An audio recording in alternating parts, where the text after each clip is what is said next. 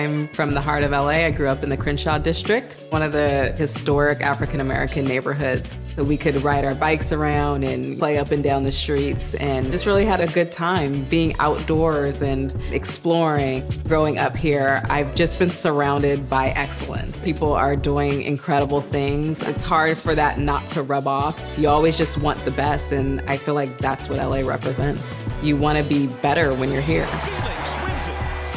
My first real memory of the Olympics is the '96 games, and we were watching Dominique Dawes, and I was just fascinated. Here was this girl who looked like me, who's doing incredible things, and I constantly go back to that moment when I'm training because I'm thinking that maybe there's going to be some girl watching me and have that same impact. And Allyson Felix gets her goal!